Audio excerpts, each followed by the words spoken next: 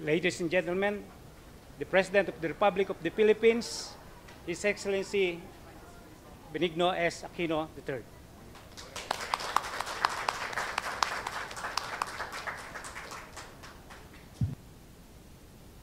Magandang umaga sa inyong lahat. Good morning. Welcome, Mr. President, to the International Rice Research Institute, and thank you for accepting our invitation. We are very pleased that you decided to visit IRRI during the Philippine National Year of Rice. We have a number of major roles. We house the world's largest collection of genetic resources on rice, which we will visit later. We do basic and applied rice science. About 50 to 60% is related to crop improvement, so the breeding of new rice varieties, and the other half roughly is all aspects of crop management, grain quality, mechanization, post-harvest technologies, environment, climate change, social sciences and information. And it comes to the heels of our economy's amazing achievements in 2012, particularly the agricultural sector. Last year, the harvest of over 18 million metric tons of palay and over 7 million metric tons of corn are the highest levels we have ever attained. Palay production's growth from 6% in 2011 to 8% in 2012. It is the highest rate of growth since the year 2000. These were primarily achieved through policy shifts. First, from input subsidies to investment in strategic agri-fishery infrastructure, and secondly, from rice import dependence to local procurement and food staple sufficiency. With our renewed cooperation with IRRI on various areas of rice research, and with the continued support of our dear President, we and the Department of Agriculture look forward to achieving even more rice yields to the point of self-sufficiency in the food staple by the end of 2030. Climate change is a major challenge: temperature, rainfall, flooding, and weather hazards. And as Achim said, we need climate-proof rice.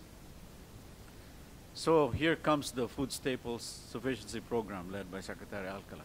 And in this, we have started the collaboration, continuing the collaboration that has started over the last 40, 50 years. First is, President Marcos was our country's ruler. We had a program called Basagan 99, and the aim was 100 kabans per hectare. We never achieved it because today it's 80. 4 tons translates to 80 kabans. We never achieved 99. So it's still a goal after 40 years. Then the other aspect was when we were in, when I was in PBSP, there was a question, not to take away anything from the research that has been done and the achievements that IRRI has done, but they were asking farmers who have adopted the methods at that point in time, when talking about the early 80s, wound up with planting systems that required tremendous inputs, that the end result was the net income of the farmer did not actually increase. And there was talk, various informed suggestions that perhaps the traditional methods that were less input intensive would redound to greater profitability for the farmers. May I just ask if there is also research being done as to how to meld perhaps the two conflicting viewpoints? Yeah, I think the input costs are a big concern for any farmer in the world, and the issue is not less inputs. The issue is higher input efficiency, essentially. When we look at rice in particular, for example, and take nitrogen fertilizer, which is one of the expensive inputs, the average efficiency that a farmer currently achieves is 30 to 40%. So the rest is lost.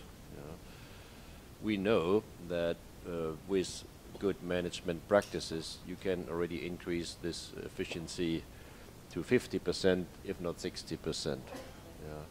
Which means you can get the same yield with less fertilizer or more yield with the same amount of fertilizer.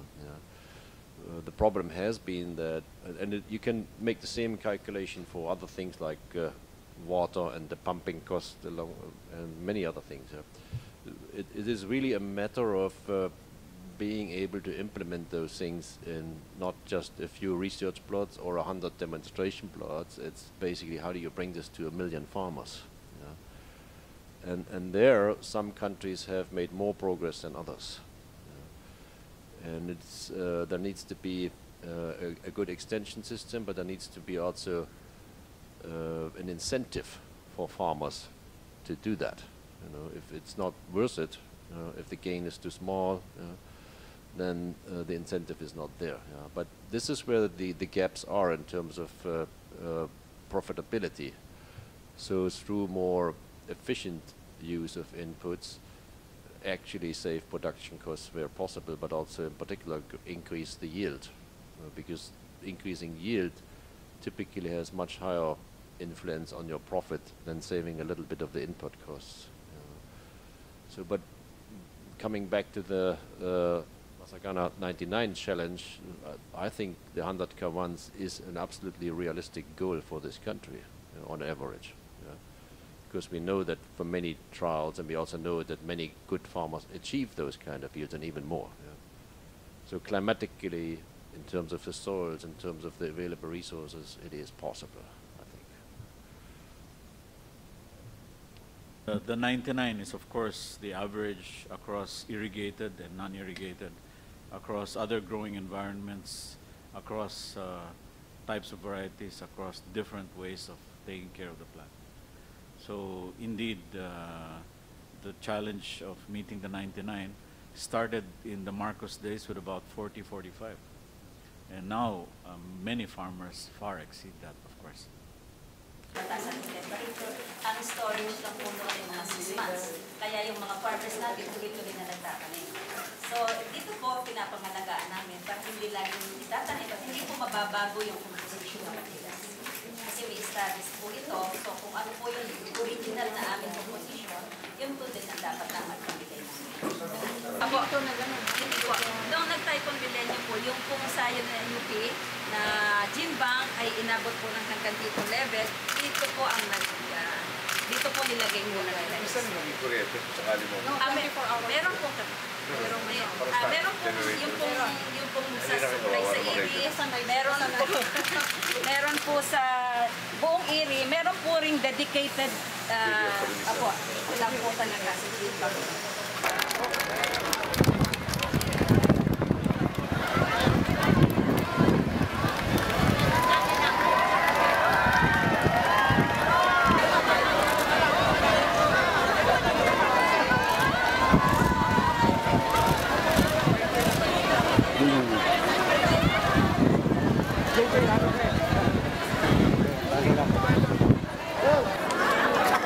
Tapos na.